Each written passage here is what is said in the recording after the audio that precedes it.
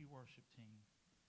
Ooh, it's something about when you just call out to the Lord and just praise Him and just forget about everything out there on the outside and just shut it off and just come in and try your best to close down the flesh and let the spirit man arise and connect with our holy God.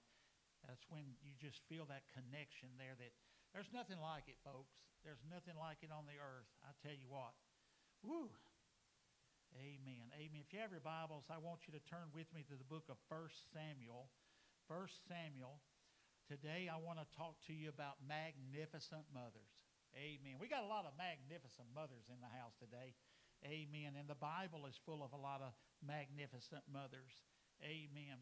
Father, we love you today. I thank you for the Word of God. I thank you for our mothers. I thank you, Lord, that from the very first Mother Eve, that you had a plan for life. You had a plan for family. You had a plan, God, to just institute what you're all about. I guess, Lord, that the closest thing we'll ever know to your love is through a mother. You've given them that built-in attribute there. And I just pray that the ones that are in here today, that you will show that same love that you have for us into their hearts today. There's a lot of mothers today, Lord, that are grieving. They're grieving because they missed their mother. But I know, God, you can fill that gap. You can fill that void in their life today, and you can let them know, God, that they are safe and sound in your arms.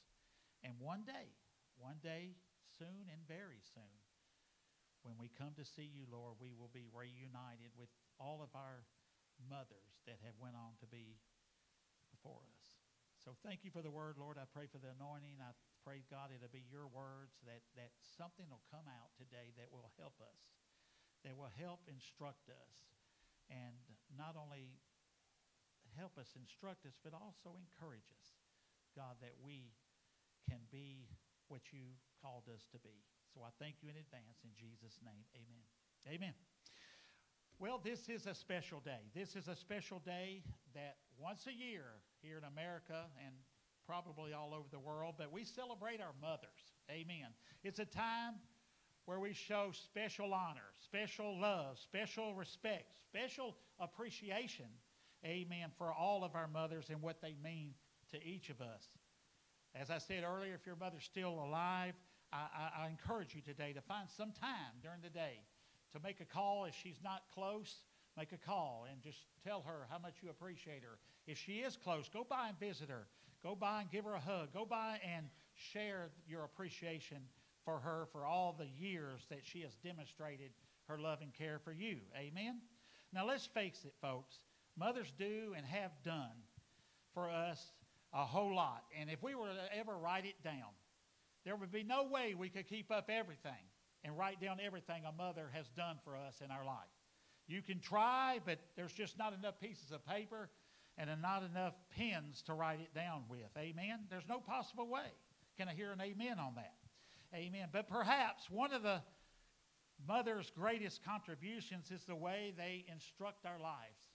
And this is a little humorous, but it's the truth. And I want to share this with you first. What did mothers and what do mothers teach us? Well, mothers teach us about foresight. Amen. They say, make sure you wear clean underwear because you never know when you're going to be in an accident. Now, how many of you has heard that growing up? I have more than once, and I'm always thinking, well, if I'm in an accident, it ain't going to really matter, is it? But mothers also teach us about logic. If you fall out of that tree and break your neck, don't come crying to me. I mean, have we heard that before? How about this? Mothers teach us about maturity. Eat all your vegetables so you can grow up strong. If you don't eat your vegetables, you'll never grow. I mean, these are some things. And then I even heard this one growing up. Make sure you eat everything on your plate because there's kids all around the world don't have nothing to eat. How many of you has heard that one? Amen. How about this? Mothers even teach us about religion. You better pray that stain comes out of the carpet. Amen. How about this one? Mothers teach us about time travel. If you don't straighten up, I'm going to knock you into next week. Have you ever had that happen? I mean, I can relate to all of these, folks. Amen. But I'm still alive, so praise the Lord. Amen. Mothers even teach us about genetics. You're just like your daddy. You ever heard that said to you? Now, you can take that either way. Mothers even teach us about weather. It looks like a tornado ran through this room. You ever heard of that? And then one more. The mothers teach us about the circle of life. I brought you into this world, and I can take you out. Amen, amen. So, yeah, that's a little humorous and all that, amen. But one thing I want to share, all jokes aside, I want to make a statement to you, and I believe it's a statement that to be true. Mothers are perhaps the most powerful, influential force on the face of the earth. Can you say amen? Amen. Now, we are living in difficult times in America right now. And the problem in America is that we are like a ship out there without a rudder. We're like a ship out there without a compass, and it's lost at sea. Amen. We're in a dark, stormy night headed for destruction. Amen. And the anchor of the house is gone in many cases. And what is that anchor? What holds the home together? It's motherhood. Did you know that? Motherhood holds a house together. And there's a war against motherhood. There's even a war right now against even calling a mother a mother. The woke generation out there is saying, no, that's offensive. Let's call them a birthing person. I mean, isn't that sad? Taking away the title of mother. Amen. That's what we're living in nowadays. And the result of that is immorality, adultery, fornication, homosexuality, militant feminism, and juvenile delinquency. All of this can be traced back to a home that comes from the neglect of motherhood, whether you believe it or not. It is true that the father is the head of the household, but it is just as true that the heart of the home is the mother. Amen. Amen. And the Bible gives us great examples of mothers that and their difference they made and the influence they made. Let me read just a few to you here this morning. The first mother on this earth was named Eve. Amen. Her name literally means living. Amen. And she was the first to bear children, Cain, Abel, and Seth. But she was also the first mother to lose a child. Amen. When Cain killed Abel. But it was also through Eve's son Seth that all the people began to call on the name of the Lord. Amen. That's exciting. The Bible gives us some wonderful examples of mothers that made a difference. First, there was Jochebed, which was the mother of Moses, Aaron, and Miriam. Amen. And you know the story. She was the protective mother. She was the mother that Pharaoh had set out a decree to kill all boys, all male childs. Any male child was to be killed and thrown into the river. Amen. But Jochebed, Moses' mother, seen something special in Moses, and she hid him for 3 months. And then when she placed him over by the big leaves and trees, in a sense for God to direct Pharaoh's daughter to find and raise him up as her own. Amen. And then we see Eunice is another mother, which was Timothy's mother in the New Testament. She was an instructive mother. Amen. In 2 Timothy 1 there. Timothy's name actually means honored by God. Honored by God. And he was an evangelist who traveled with the Apostle Paul. And he was known for his sincere faith, which taught by his mother Eunice and even his grandmother Lois. So these are very important mothers, an instructive mother. And then there was another mother that we all probably know well, which was the loyal mother, the mother of Jesus, Mary. She was a mother that was so loyal that even when the disciples left and denied that they even knew the Lord, even when he was on the way to the cross and being beaten and spit upon and slapped and cursed and all the ridicule that Jesus took on the way to the cross, this loyal mother, Mary, never left his side. She was there when he was crucified. She was there when they took him off the cross. Mary stayed loyal no matter what had happened to her son. Amen. So today, amen, amen. Today, if I want to talk about another mother here in 1 Samuel chapter 1. Amen. And this mother is a wonderful mother, and her name is Hannah. If your name is Anne, Annie, or Anna, it came from this lady by the name of Hannah. Amen. Amen. Her name actually means gracious. Gracious. Hannah was a gracious lady, but she didn't have it easy, folks. She lived at a time when polygamy was tolerated. Her husband had 2 wives. Amen. And the sad thing about it is her husband's other wife was able to bear children. She had a few sons and a few daughters, and it made kind of Hannah a little, I guess you could say, sad and not realizing what is going on. Maybe like she didn't level up to the same as the other wife because she was barren, the scripture says. It says she could not have children, and no matter how they tried, she could not bear a child. And she wanted a child so bad, but yet she couldn't bear one. And no doubt, I mean, we know human nature. We live in it today. No doubt other wives mocked her and probably put her down because she was barren. Something's wrong with you. God's probably punishing you because you can't bear children. People can be cruel at times. But Hannah's heart cried out to the Lord that she might have a baby boy. You see, Hannah wanted a baby that she could raise up and give unto the Lord to serve the Lord. Amen. I believe Hannah is a picture for all of us today of a magnificent mother. Amen. If you're a mother today or you want to be a mother one day, amen, I want to give you 5 principles today from God's Word that I pray that these principles will be written upon your heart. And you may be thinking, but Pastor, I'm not a mother. Pastor, I'm not even a woman. I'm a man. Well, that's okay. That's okay. That's all right, because these principles apply to also men too. But today I want to focus mainly on the mothers. Amen. And I believe these principles here that I want to share with you today give us some great guidelines of how to raise our children, amen, in this generation. The first is this right here. Look at 1 Samuel chapter 1, verse 10. I gave you a little story heading up to this, that she was barren, that she always wanted children, but she couldn't, or the other wife did, and all. And yet she, in verse 10, says that she was in bitterness of soul and prayed unto the Lord and wept sore. And she bowed a vow, said, O Lord of hosts, if thou wilt indeed look on the affliction of thine handmaid, and remember me, and not forget thine handmaid, I will give unto thee, thine handmaid, a man-child, and I will give him unto the Lord all the days of his life, and there shall no razor come upon his head. Amen. Think about that. Now, Nazarites back then, the men didn't cut their hair. It was kind of the tradition of that movement at that time, that if you're a Nazarite, no razor would come upon your head.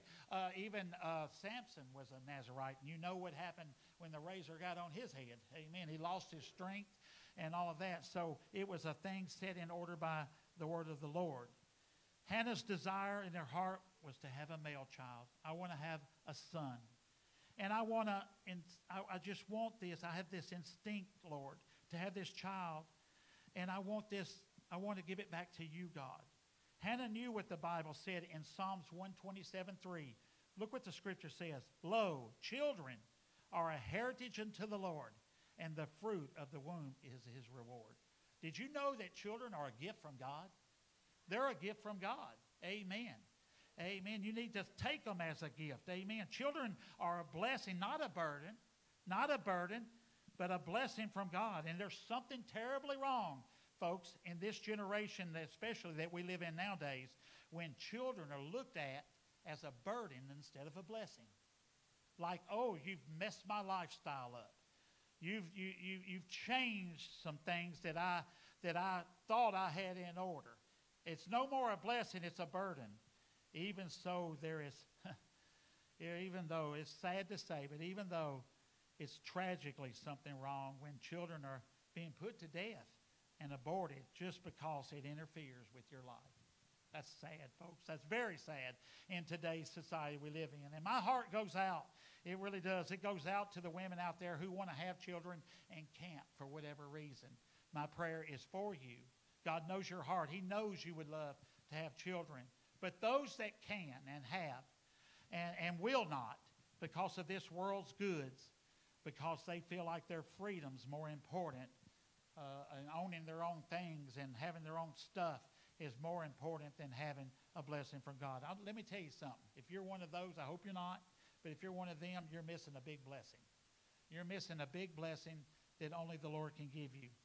But Pastor, I have children, and I might have to quit my job if I have children. I may have to sell my sports car because it's only got 2 seats. I may have to buy a minivan instead. I may have to probably won't ever be able to go on vacation again because, more children you have, the more money it costs. And, I'm just not ready for that. I won't be able to save no money or anything.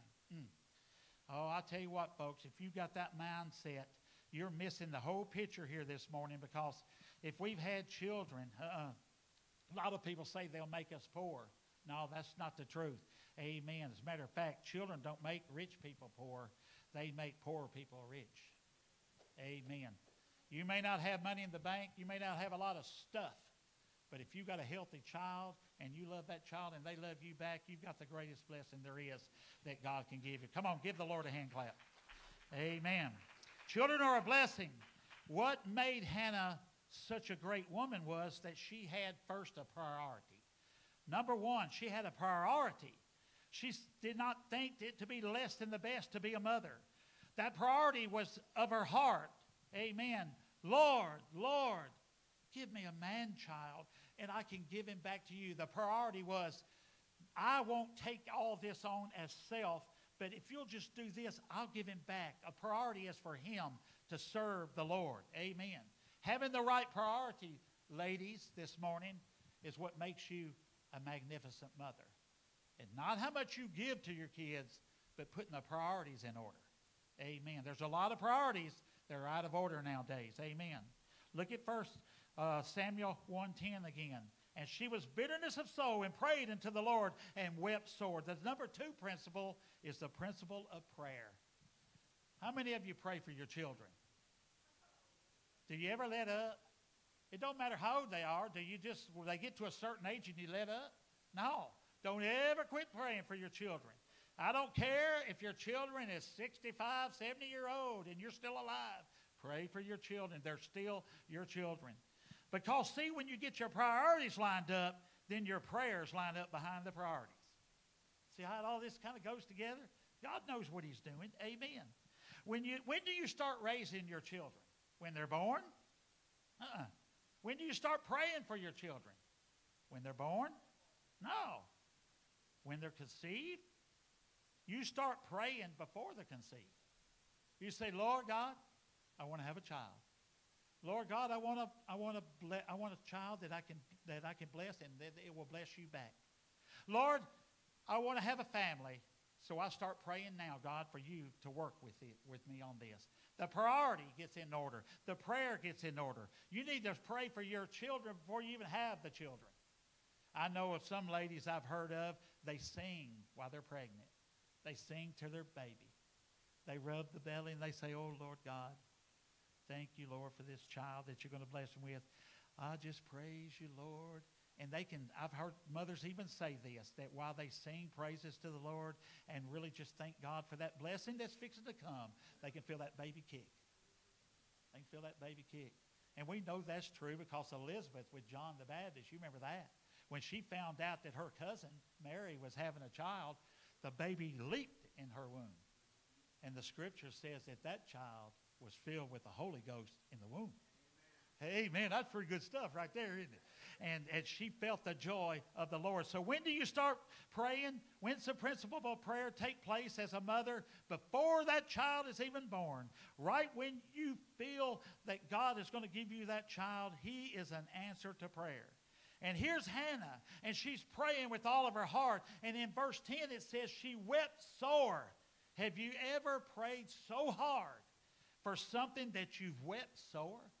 Bitterness of soul, meaning she cried in agony, oh God, I want a child, not for me, not for my pride, but God, if you'll bless me with this, I promise, I vow to you, I will give him back to you to serve you. Now that's a bitterness of soul cry and agony right there. Amen, amen. She never wanted it so bad than that day. Have you ever felt something and prayed for something so earnestly that there was bitterness of soul into your spirit? Amen. That is a deep, sincere prayer.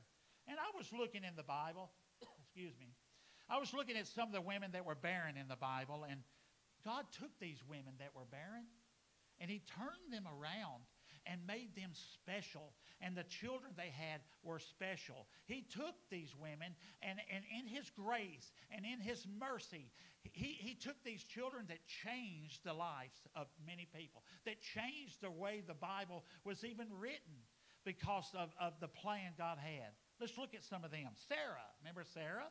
Sarah was barren until she was 90 years old.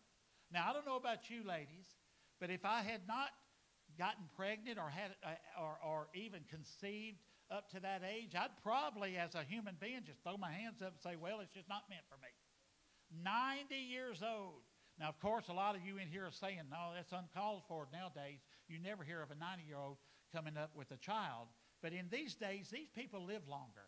I mean, they live 6, 7, 8, 900 years in a lot of these cases.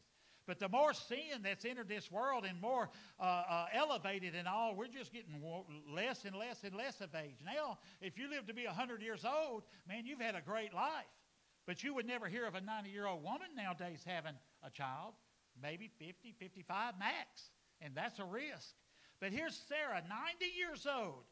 But she met the Lord. And the Lord God blessed her. And she gave him a son. And his name was Isaac.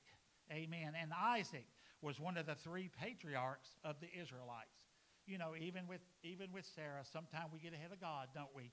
And we think, well, there's no way I can have a child. And here's Abraham. He goes up and he says to his wife Sarah, you know, God's going to bless us with a son. He's going to become the seed of the Israelite nation and all. And she can't get pregnant, so she's thinking, well, maybe you just need to take my handmaiden over there. And Hagar, and he said, well, maybe you're right. And they took their eyes off of God, you know, the scripture and everything. But that wasn't God's plan. Even though he did have another child, that wasn't the one the blessing was coming through. The blessing was going to come through Sarah's womb. Amen. And she did. God blessed her barrenness and helped her conceive to where it was Isaac. Amen. Which is the one that is to spread the seed. Amen. Another in the scriptures, Rachel. Remember Rachel? She prayed and said, Lord, give me children lest I die. That's another bitterness of soul, like, I've got to have children, God, lest I die. And God heard her prayer. And he gave her a son named Joseph. Remember that? And Joseph, the story, what a story behind Joseph. All from an answer of prayer. And then we hear a lady in the Bible by the name of Ruth. Ruth was another. She was barren. Did you know that? She wanted a child, and she found mercy from God. And God gave her a child, and his name was Obed. His name was Obed. And you're thinking, well, who is Obed? I've never heard of Obed. Well, Obed was the grandfather of King David. The grandfather of King David. All that come from a lineage that the Lord Jesus Christ was going to come through. Amen. All an answer of prayer. And then, as I said a while ago, another is Elizabeth. Elizabeth did not have a child, and she prayed and asked God for a child, and God answered her prayer and gave her a little boy by the name of John that we know as John the Baptist. Amen, amen. The forerunner of the Lord Jesus Christ. Scripture says in Matthew 11:11, check this out. Among them that are born of women, there has not risen a greater than John the Baptist. All because of answer to prayer. And then we come to Hannah right here in 1 Samuel, who prayed and said, Lord, give me a son. Give me a son. And God gave her a son. And she named him Samuel, the greatest man in the Old Testament between Moses and King David. Amen. All because she prayed, and all because she said, I want a man child. I want a son that I can give back to you, Lord. Wouldn't you agree that we need more praying mothers like that? Wouldn't you agree that we need more mothers in this world we live in that would bear children as a result of an answered prayer? And that would say, hey, I want to dedicate them, Lord, back to you? I believe we would. What would the world be like without Isaac, without Joseph, Amen. Without Moses, without Obed, without King David, without John the Baptist, without Samuel. What would this world have structured around without these? And I just wonder, you've got to wonder this. I just wonder, we've always prayed, oh God, please find a cure for cancer. Lord, cancer has taken so many lives away so early. Lord, find us a cure for cancer. And I just wonder, amen, that we don't know, but maybe God has already sent that answer, and we aborted that child somewhere down the road. I don't know that. Maybe God did. When you got 65 million children that have been aborted, who knows if God didn't send one of those that would have the answer and the cure to the cancer disease that we experience today. That's just a food for thought there. Amen. But raising godly children happens before they're born, all through the principle of prayer. Then we come to the third principle, the principle of purpose. Not only is the priority in order, not only is the prayer behind the priority, but now there's a purpose behind it. What is that purpose? Your priority's got to be in order. Your prayer determines your purpose. What was her purpose? Look at verse 11 again. She bowed a vow and said, Lord God of hosts, if thou wilt indeed look on the affliction of thine handmaid, and remember me, and not forget thine handmaid, but wilt give unto thine handmaid a man-child, then here's what I'll do, Lord. Here's what she's saying. I will give him unto the Lord all the days of his life, and there shall be no razor come upon his head. Hannah was going to give back Samuel to the Lord for God honoring that purpose. For a God honoring purpose. What is the principle? If the child is a gift from God, if the child has come from God, then the child should be given back to God for his purpose.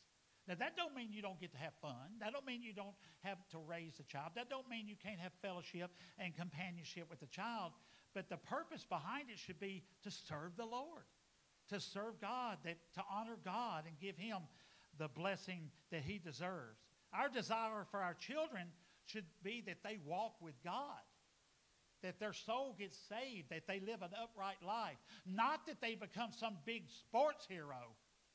Oh, I just wish my child would make it big in the NBA. I just wish, man, maybe he'll get a scholarship and move into the pro football one day. No, that should not be the purpose you want for your children.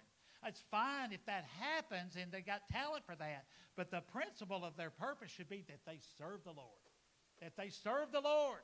And it's sad, and I'm not judging by no means behind this pulpit today, but it's sad when the purpose of many people is to be at a soccer field on Sunday morning with 2,000 of their children and neglecting the house of God that has given them an opportunity to have everlasting life here. Now, I'm not judging. I'm just saying there's something wrong. The priorities are off. The purposes are off. The prayers are off. Amen. Amen. Our prayers for our children need to be God-honoring purposes. What prayers are you praying for your children? Are you praying for their health? That's good. Are you praying for their success? That's good too. Are you praying for their well-being? Those are great. They're all great. There's nothing wrong with those. But how many of us in here, mothers, how many mothers listening on live stream today are praying that God would give your child an ability to bring him glory? That they could step back. That's why I respect and really appreciate the McGregor family. Because their family, their mother, their father had a purpose, a desire, a priority, amen, to give their children back to the work of the Lord. They raised them in that sense, and as Pastor Roy has shared before, all the brothers are in the ministry. They're either pastoring churches, evangelists, preaching, teaching. They're all involved. Even their sister serving God, loving God with all her heart, giving ministry to the Lord. Amen. That's the reason behind that was there was prayer. There was a priority, and there was a purpose, and it was, God, you bless us with these children, we'll give them back into your work. And God's honoring that. Now, if you're a McGregor in here today, you can say amen to that, because God has honoring that ministry today. Amen. Amen.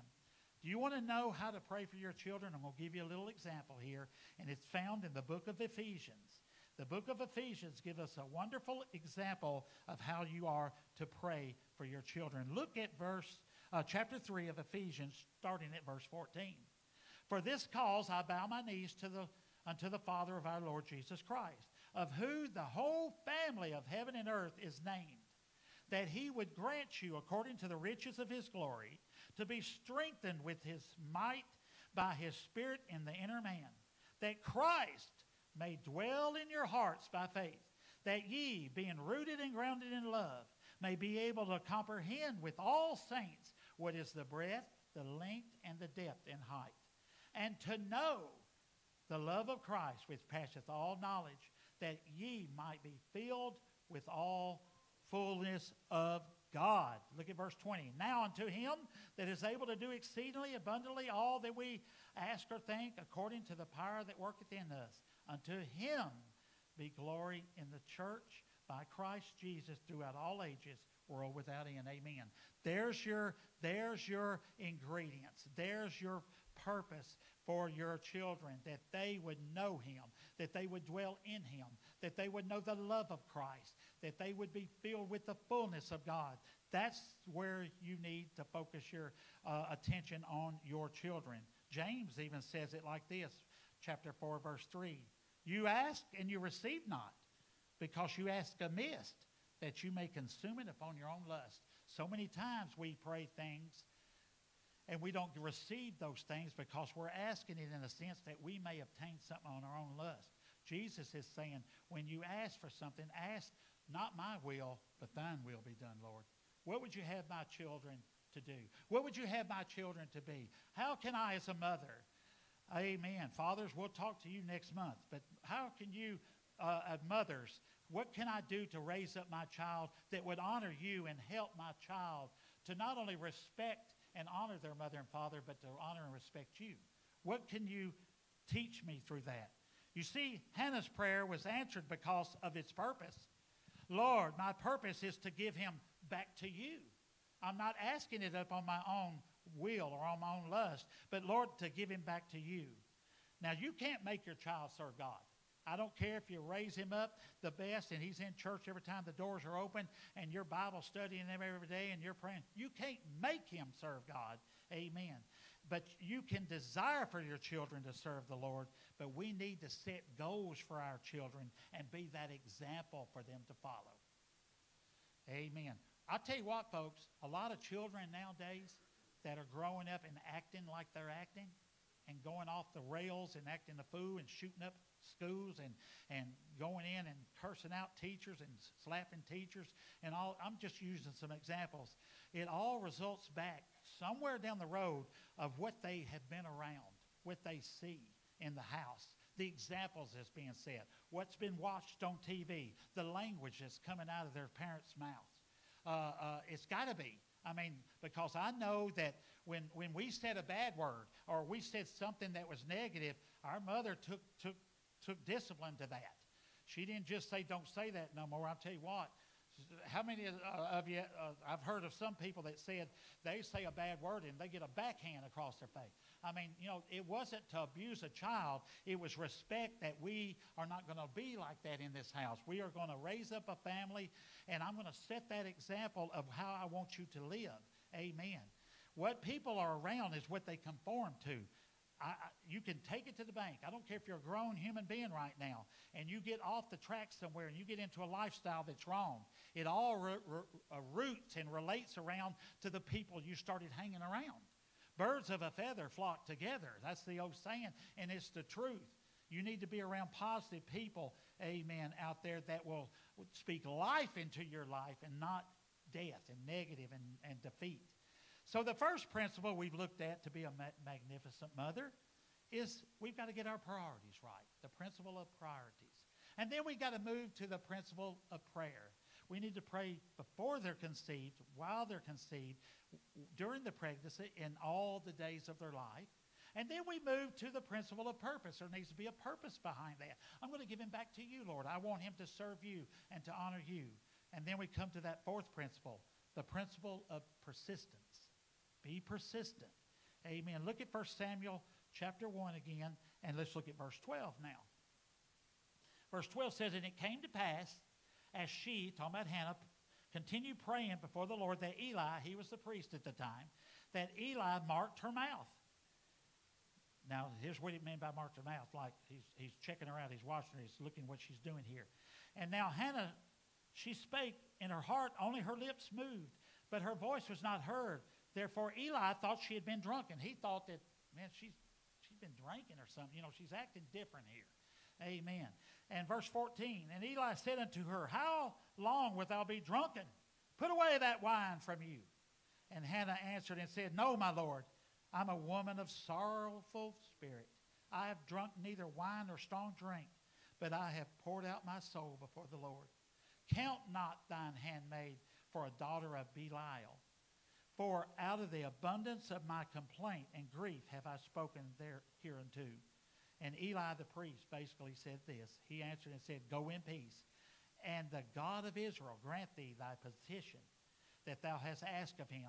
And she said, let thine handmaid find grace in thy sight. So the woman went, and as she went her way, she did eat, and her countenance was no more sad. And they rose up in the morning early and worshipped before the Lord, and returned and came into the house of Ramah. And Elkanah knew Hannah. He made love to her. That's another word for that. He made love to Hannah. And the Lord remembered her. Therefore it came to pass, when the time was come about Hannah had conceived, after Hannah had conceived, and she bare a son, and she called him Samuel, saying, because I have asked him of the Lord. Amen. Amen. She continued persistent in prayer before Samuel was even born, and then after he was born. Did you know that Hannah was past 70 years old when she had Samuel? She was past 70 years old. Amen. And then in chapter 2, you can read that later when you get home, that she was even blessed with three more sons and 2 more daughters. Not only did God give her a son, but the blessing behind her whole principle to God, that God said, I'm not only going to give you a child, but I'm going to bless you with even more, 5 more. 3 more sons and 2 more daughters. Amen. So what is the principle here? No matter how dark the days are, no matter how bad things look, no matter how far your child roams, don't ever give up on them.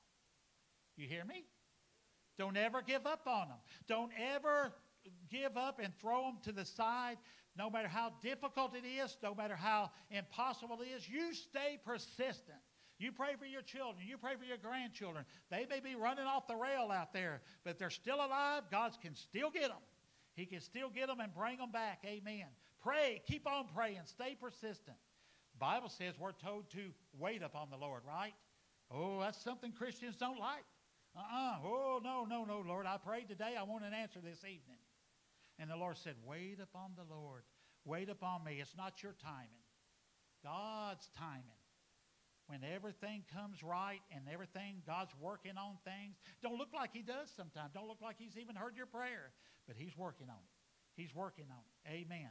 Isaiah 40:31 says, but those that wait upon the Lord shall renew their strength. They shall mount up as wings like eagles. They shall run and not be weary. And they shall walk and not faint. Isn't that the scripture? Isn't that what it says? Here's you another one. Psalms 37:7. Rest in the Lord and wait patiently for him. Now, I don't know if you don't hear anything else that I say today. That needs to be a scripture we all learn. Wait upon the Lord. Amen. Patiently.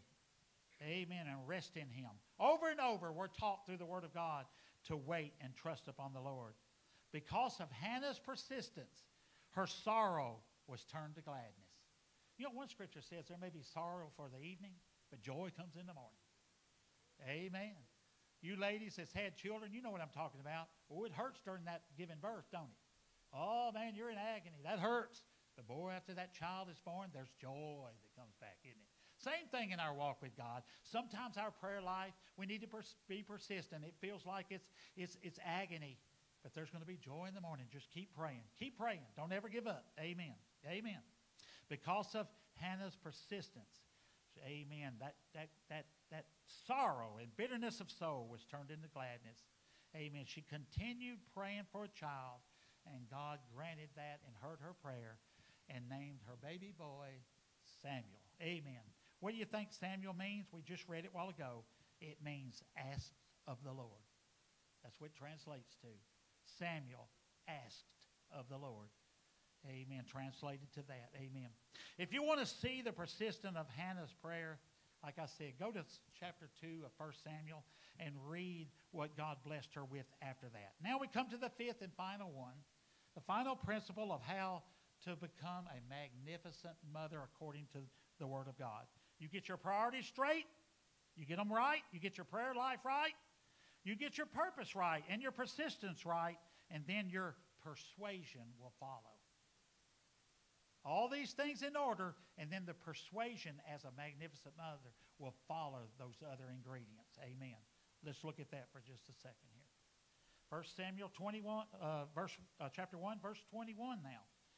And the man Elkanah and all his house went up to offer unto the Lord the yearly sacrifice in his vow. But Hannah went not up, for she said to her husband, I will not go up until the child be weaned, and then I will bring him, that he may appear before the Lord, and there abide forever.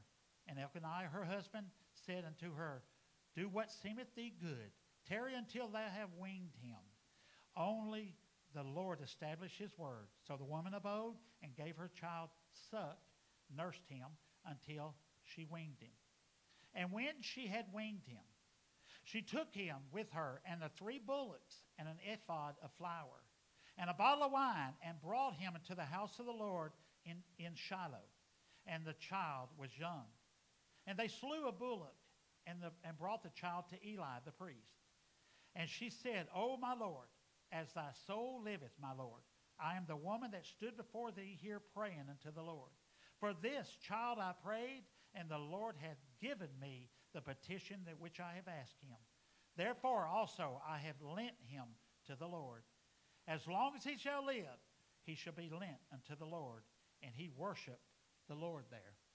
Now that's very, very good, because the persuasion to young Samuel that he is to also worship and honor the Lord. Amen. You see, Hannah saw the importance of persuading him while he was young. Even while he's just now weaned, she brought him into the house of the Lord. She put sacrifices before and said, I'm giving him back to you right now, God. I'm not waiting till he walks. I'm not waiting till he runs. I'm not waiting till he grows up a little. I'm bringing him in after I've weaned him, and I'm laying him before you, Lord. And that's where I want to start, right from infanthood. She knew the power of persuasion. Look at 1 Timothy. Let me turn back there. 2 Timothy chapter 1, verse 1 through 5. Paul, an apostle of Jesus Christ, by the will of God, according to the promise of life, which is in Christ Jesus, to Timothy, my dearly beloved son, grace, mercy, and peace from God the Father and Christ Jesus our Lord. I thank God, whom I serve from my forefathers with pure conscience, without ceasing I have remembrance of thee in my prayers day and night, greatly desiring to see thee, being mindful of thy tears, that I may be filled with joy. When I call to remembrance the unfringed faith that is in thee, which dwelt first in thy grandmother Lois, and then thy mother Eunice, and I am persuaded that also is in thee also. See the power of persuasion? Little Timothy that ran some with Paul in the ministry, raised up by Eunice, a God-fearing woman, and even the grandmother that instilled the word in him and the way to live from Lois, his grandmother. All these things. See the power of persuasion here? Amen. A father has influence on a child, but the deepest impression is made by the mother. Think about it. Mothers, I'm honoring you here today, because God has not only put you in a position to raise up a child and to birth that child, but also to be an influence for that child, to be a persuasion for that child. Amen. Never, never underestimate the power of a mother. Never do it, folks. Amen. Don't ever let anyone ever tell you and make you think it's not important to be a godly example for your children. And I'll finish with the final note here as the worship team comes. Oh, the power of persuasion. Check this out. True story. If this don't wake you up, then you didn't hear anything I said. about persuasion. There's a boy. He had a mother. She was very dominating. She had no time or love for anyone but herself. She was married 3 different times, and on her second marriage, her husband left her because she was abusive to him, to the husband, and to the boy. The little boy, when he was a child, never experienced any love, any care or concern from his mother. No discipline, total neglect from his mother. Matter of fact, she told him as a young child, the mother said, "Don't you ever bother me at work. Don't you ever pester me." This boy was totally rejected. He had a high IQ, but he dropped out of school. He joined the Marines. He received a dishonorable discharge. He had no talent, no skills. He had no driver's license. He moved to a foreign country and he married a foreign woman, returned to the United States, and his marriage fell apart and was shaky. He had been a failure all of his life. The only talent he had was what he learned when he was in the military of how to shoot a gun. He knew how to shoot a gun very well. He learned that from the Marines. But on November the 22nd, 1963, he took that talent, that rifle, the only thing he felt he was good at, and he went up to a 3rd-story building of a bookstore in Dallas, Texas, and he fired 3 shots that changed the course of a nation when he assassinated President John F. Kennedy. His name, Lee Harvey Oswald. Might not have known that, but let me tell you something. I wonder if it had been different if he had a mother that knew Jesus and a mother that took him to church and instilled in him the love of God. I wonder what would have happened if, as a child, if she'd have took him in her heart and in her arms and showed that love and concern and desires and met his needs. I wonder if things would have been different if she would have said, "Lee, you call Mama anytime you need Mama. You'll never be an inconvenience to me. I'll always have time for you, son." I wonder if things would have been different if she'd have said, "Son, you're the most important thing in my life. I love you." You see, ladies and gentlemen, mothers, fathers, children need the ABCs in their life. And they need ABCs from their mother. A, they need acceptance. B, they need belonging. And C, they need confidence. As we stand, I want to thank all of the magnificent mothers here this morning. And maybe you've come short on some of these. That don't make you a bad person. What it is God's just trying to help us how to be a better mother. Maybe you can pick up from here and improve some things. Maybe you already do these things. Praise the Lord. This is not to chastise you at all. This is just to show appreciation of mothers and what God sees as a magnificent mother role. So may God bless every one of you. And let me say one more time, Happy Mother's Day to all you mothers. As we sing, altars are open. Maybe you need prayer for something unrelated. Altars are always open here at the church. So whatever you need for prayer, come on up here. If it's not, then I want you to just praise the Lord and thank God for your children. Thank God for blessing you to be a mother so you could be a blessing to some others. In Jesus' name. Welcome, Holy Spirit.